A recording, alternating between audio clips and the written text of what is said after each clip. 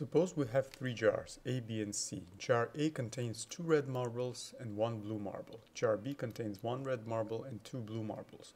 Jar C contains 2 red marbles and 2 blue marbles. We select a jar at random. The probability we select A is 1/4. The probability we select B is 1/4. The probability we select C is 1/2. From the selected jar, we choose 1 marble. All marbles in the jar have the same chance of being selected. Right, so based on this information, we're asked 2 questions. The first part is, what is the probability that the chosen marble is red? So first, let's complete this tree diagram, because that will help us determine the answer to these questions. So we can mark this first point as the starting point. Notice that the first 3 choices correspond to picking a specific jar, right? Because we have 3 jars, A, B, and C. Okay, so this is A. I can mark it from the top. You can say this is A, this is B, and this is C. Okay? And then we have respective marble types. These are red. And these are, as you might have guessed, blue. Okay? So now let's find the individual probabilities for each of these events. So what is the probability of selecting A? It is given to us as 1/4. The probability of selecting A is 1/4. The probability of select B is 1/4, so we can put 1/4 here for this branch. The probability of C is 1/2. Okay, so this is 1/2. And now let's talk about finding these probabilities, individual probabilities given the A, B, and C were selected. Okay, so notice we have to find given that the A was selected. Now take a look at this. A contains 2 red marbles and 1 blue marble, right? So the probability of choosing red out of jar A is going to be 2 out of 3, right? Because altogether there are 2 plus 1 marbles, 3 marbles, okay? Two of them are red, right? So the probability of selecting red from A would be 2/3, 2 out of the total number 3. Now, as you might have guessed, since there's nothing else but blue and red, that means the probability of selecting blue is just 1 blue marble out of the total 3, right? So that's going to be 1/3. Now, dealing with jar B, let's see. Jar B contains 1 red and 2 blue. So the probability of selecting red is going to be 1 out of the total, which is the sum of these 2, which is 3, right? So 1/3 here. 1/3 is the probability. That means 1 minus 1/3 is going to be 2/3. All right? And you can verify that by taking a look at this. 2 blue marbles versus the total of 3, right? So 2/3 is the probability for blue. Now for C, we have 4 marbles in total, right? 2 plus 2, 4 marbles. 2 of them are red, right? So the probability of selecting red is going to be precisely 2/4 or 1/2, the same thing. So the probability of selecting blue is also going to be 1/2. Right, so subtract 1/2 from 1, you get 1/2, right? Or you can verify that using the fact that there are 2 blue marbles out of the total 4, right? So this completes the tree diagram successfully. That means we can start answering these questions. So now, what is the probability that the chosen marble is red? So we have to find the probability of selecting red. Okay, now this we're going to use an interesting formula. Bayes formula. We know that this can be done by finding the probability of the red occurring together with choosing marble A, plus the probability of choosing the red together with choosing marble jar B, and then finally the probability of the red being chosen together with marble C.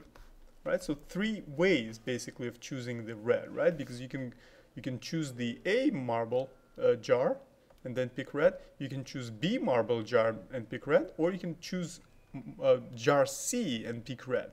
And notice that we're adding it because you cannot have these events happen at the same time. If you choose jar A, that's it, right? There's only one way of choosing red. That's why whenever things cannot happen together, we add them up. These are 3 separate events that we add up together. Right? Because you cannot choose 3 marbles at the same time, right? These are separate events. That's why you have to add them up.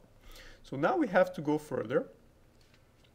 Notice that according to the Bayes rule, this first term can be written as a product of individual probability A and also the conditional probability, right? So this means the probability of selecting red given A times the probability of choosing jar A, right? So this is equivalent to this, right? This is a Bayes formula that you should recognize, a proper substitution. And then the next one is going to be done in the similar fashion.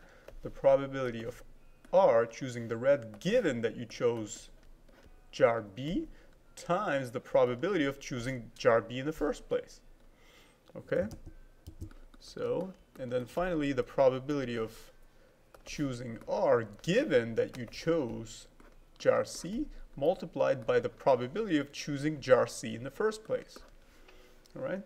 So if you do this correctly, now what is the probability of choosing the red given that you chose A? It's just going to be this one, right? Because if you chose A, that's the conditional. That means you're already here. You chose this row. So choosing red is just 2/3 there, right? So 2/3, okay, times the probability of choosing A in the first place, which is the first branch, 1/4. Plus, in the same fashion, now that you chose B, jar B, so you already wound up here, what's the probability of choosing red given B, right? So that means from here you just go this way, right? That's going to be 1/3.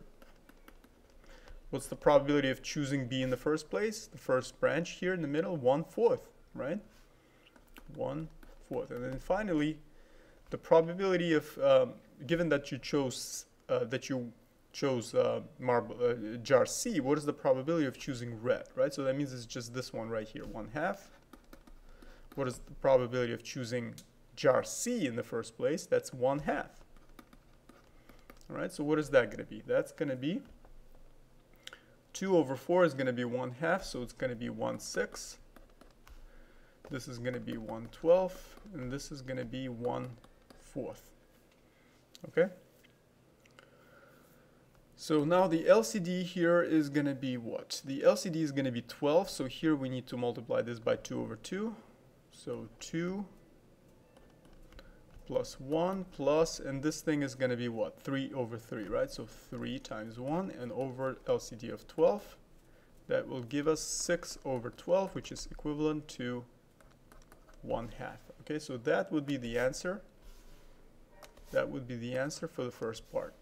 So the probability that the chosen marble is red is going to be 1/2, and that takes into account all possibilities, all ways that you can go, A or B or C separately. That's why we added them up, and you notice that we added all the respective products associated with those separate probabilities, right? And that all together gives you the 1/2. All right, so your probability of choosing red happens to be 1/2. Okay? So now the second part is a little bit more interesting. It says, what is the, given that the chosen marble is red, what is the probability that the selected jar was A? So basically what it's asking you is that you choose A given you selected jar A given that you chose the red marble. Okay? Now that might seem a little bit backwards in the way you think about it, because the red really depends on the jar type that you choose, right? But this question says, given that you selected A, what is the probability that you selected A? So it says, given that you chose red, what is the probability that you chose jar A, right? So saying, given that you wound up with a red marble, what is the probability that you first selected the A to get there? Jar A, right? So to do this, notice that we can't solve this probability as it is, okay? Because if we wind up with being red, how can we go backwards, right? Because here, notice that we went with these probabilities: R choose A, R given A, R given B, R given C. We knew that we had to go here or here or here, and then see the individual probability for red for each of these ways that we chose. But here it's backwards.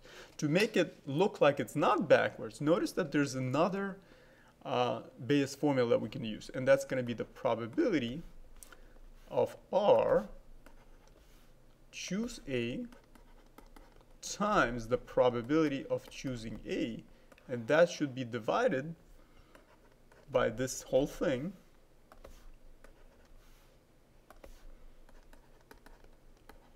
but also you have to sum up the other possibility, right? So notice that this looks like this part here. Okay? Now that has to be summed up with two more possibilities, and namely the possibilities are right here. The probability that you select R given B times the individual probability of selecting jar B, and then finally the probability that you select R given that you selected C times the probability of selecting jar C. Okay? So this is a very important Bayes formula. And the way to remember this is that you simply switch these around. You notice that these are switched. Okay? And then you multiply by the probability of the given event there. Right? So the given A, so that means the probability, individual probability of selecting that A. So, and you of course copy down this numerator in the denominator, but you have to sum up all the remaining possibilities, okay, that you do in the same fashion. R given B times the B, R given C times the individual probability of selecting C, right? So this is the Bayes formula that you must memorize as well. It will be very helpful. So notice that it's not going to be hard to do this now because we have the values already in place from the previous part of the question. Right, so we know that the probability of given A times the probability of A is going to be this product right here, right? And that's going to be what? That's going to be simply 1/6, the first term. Okay, so we have to divide 1/6 by the sum of these three. And the sum is also readily available, right? Because the sum of these three happens to be exactly this whole thing, which is this whole thing, which is this whole thing, which is the answer to part A. Right, so it's just 1/2. So that means it's going to be 1/6 times the flipped 1/2, which is 2/1, which gives us 2/6, which simplifies to 1/3. Okay? So 1/3 tells you that it's going to be the probability that you selected jar A given that you selected the marble red marble. All right? So I hope this was helpful. Thank you so much for watching, and I'll see you in the next video.